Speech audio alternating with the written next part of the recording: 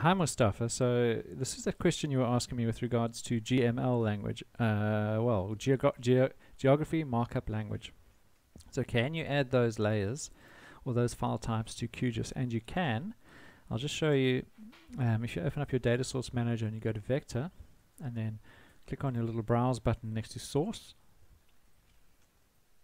and then if you have a look at all files, you scroll down, you'll see there is a GML file there. So you can add geography markup language files to your project. So let's see how we can do that using the link that you sent me. So I'm going to go to that link now, and here it is here. Download GML. Okay, so what I'm going to do is I'm going to right click on that layer and I'm going to say save link as,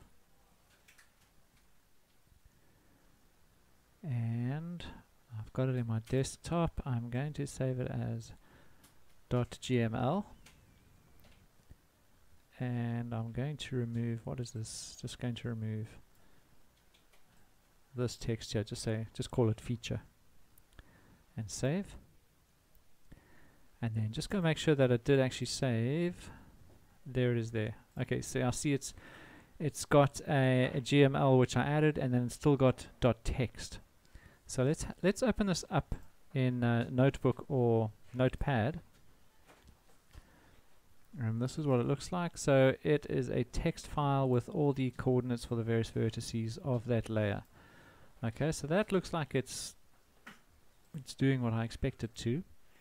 But I want to change this. I want to remove this .text here. So I'm just going to right click and say rename. And if you can't see your extensions, you'll need to make them available. Okay, so now I've removed .text. And there may be another way to do this, by the way. I'm just seeing if this is a way we can do it on this website. So let's go ahead and add that one now. So I'm going to go and search for the GML. So it's in that folder.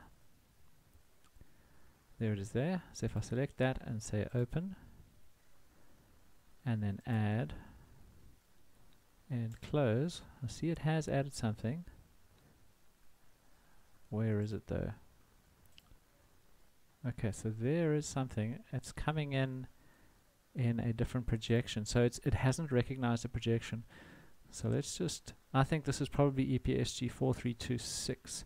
So let's just change the project coordinate reference system to 4326. There we go. Say OK. And it's disappeared, which is a good sign. Zoom to that layer. Okay, there we go.